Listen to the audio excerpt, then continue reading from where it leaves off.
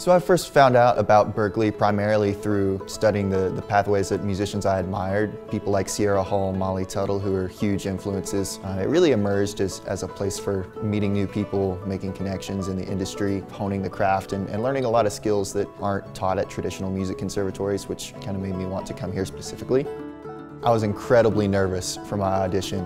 For one, I didn't read music. For the audition, I played a medley of 2 Chris Thile tunes. He's one of my favorite mandolinists. I chose that because it was something that showcased kind of what I had already done up to that point, instead of, I guess, trying to be what I thought they would want to hear out of a music school student. And the audition team made me feel really welcome. They let me improvise over a couple of jazz standards instead of the sight reading, so that was really nice.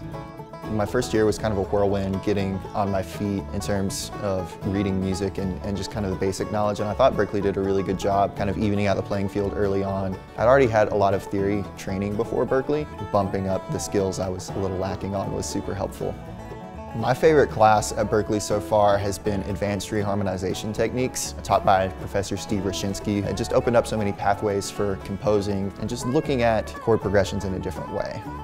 One of my favorite projects at Berklee that's been outside of the typical curriculum has been my work in the Roots department, led by Matt Glazer, who allowed us to create a modern 21st century string band, brought in some incredible guest artists to work with us, and we were able to put on a few sets of music last year, including traveling to North Carolina to be part of the International Bluegrass Music Association's annual conference. It's been great being thrown in that professional environment with these musicians who are out there touring, coming in to teach some master classes or give us feedback. You know, I don't feel like that's something people go out and are able to get very often from other musicians.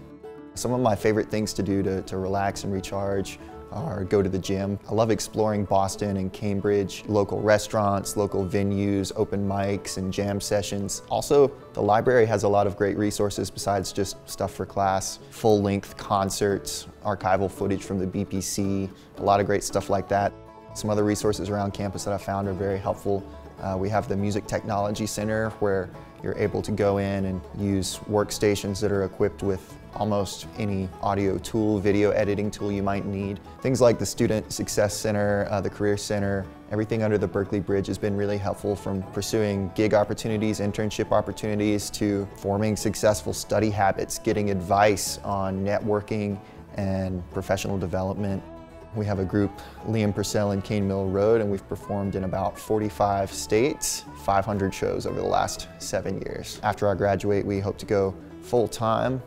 I think if I could give myself any advice, it would be just to not rush anything. I was pretty self-conscious about the gaps in my knowledge coming here, but getting here and finding out that really everybody has those gaps, just in different areas. And some of my best teachers at Berklee have just been the people around me, the students, and being able to build upon each other's skills has been a really great thing, you know. And coming here with a very open mind is definitely the best thing you can do, and enjoying your time, being really open to whatever comes your way here at Berklee.